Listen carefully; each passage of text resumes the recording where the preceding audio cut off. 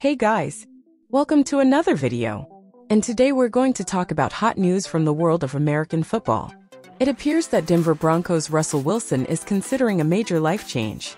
If you already like this topic, subscribe to the channel so you can stay up to date with all the latest news from your favorite team.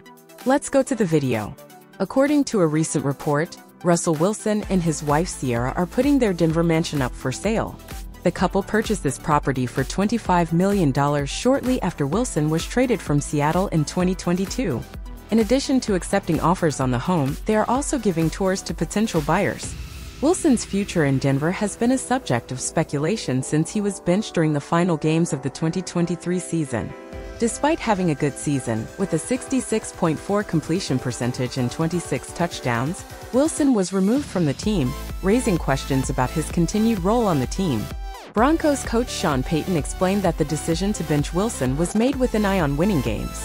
Despite this, Wilson expressed his desire to continue playing for the Broncos late last year. Payton also stated that a final decision on Wilson's future has not yet been made. Given the fact that Wilson is selling his mansion, it looks like he's getting ready to move on. This raises questions about his future fate and what could happen behind the scenes for the Denver Broncos. If you like this video and want to stay up to date with all the latest news from the world of American football, don't forget to subscribe to the channel and turn on notifications. And let us know in the comments below what you think the future holds for Russell Wilson. We look forward to hearing your opinion. Until the next video,